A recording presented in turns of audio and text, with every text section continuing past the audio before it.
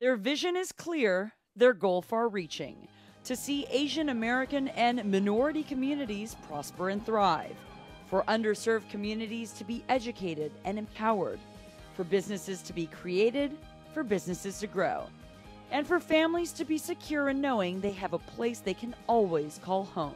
They are the Mabuhay Alliance. I'm Faith Bautista, President and CEO of Mabuhay Alliance, and I'm proud to be a Filipino. The Mabuhay Alliance was founded in 2004 by Faith Bautista.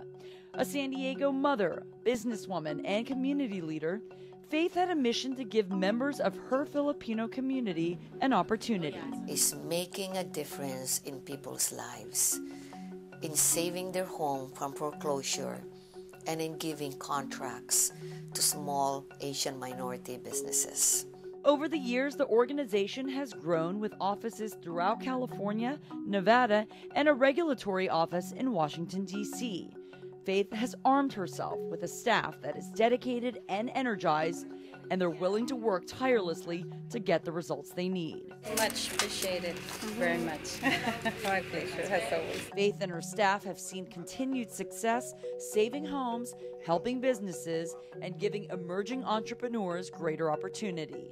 Makes the job really worth it because she really does empower the minority communities, which is really what Mabuhay stands for. Person by person, family by family, they are changing lives for the 70% of Americans who live from paycheck to paycheck.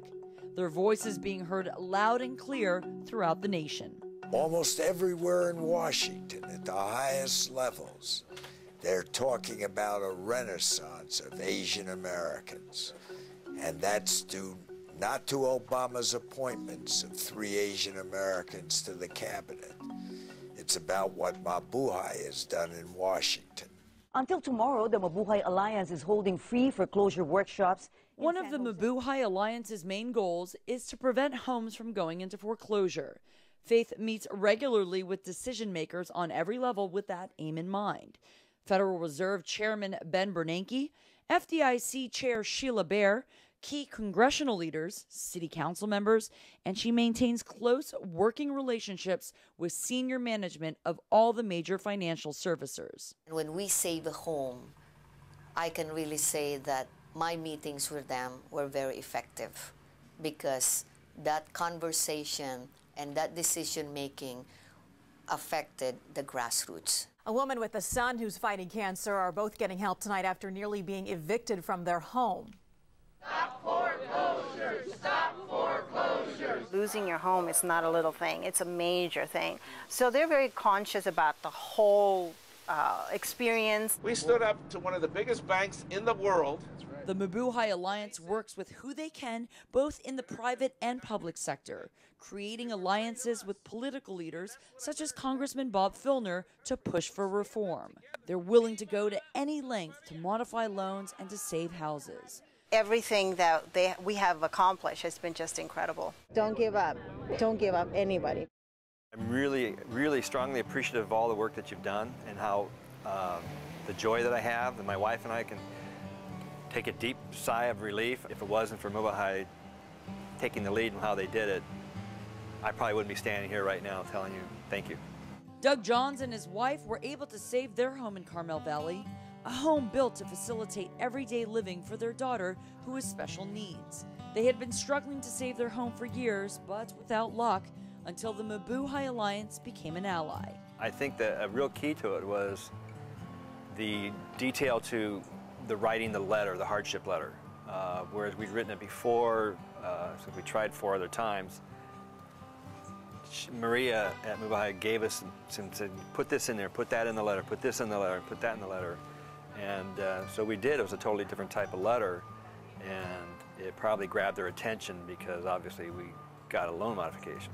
We're not just a minority organization. We're an organization that really fights for the rights of others. This is where we do all of our repairs for our product, the Lifesaver. The Mabuhay Alliance has helped hundreds of Asian American and minority small business owners get a leg up in the competitive marketplace.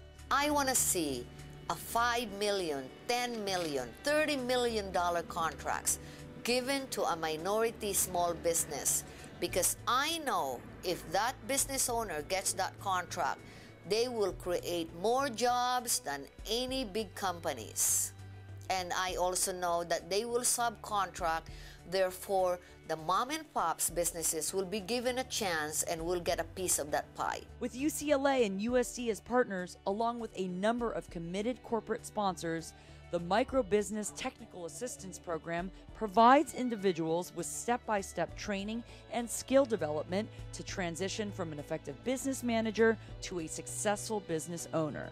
There's a lot of courses out there, there's a lot of technical assistance classes out there, but it really doesn't focus on the small business owner in general. Mabuhay Alliance is helping these small businesses sustain themselves, helping them establish partnerships with larger corporations and secure business contracts through their supplier diversity and capacity building programs. Through their programs and leadership, the Mabuhay Alliance is empowering the Asian American, minority, and low-income communities to get ahead for the long term.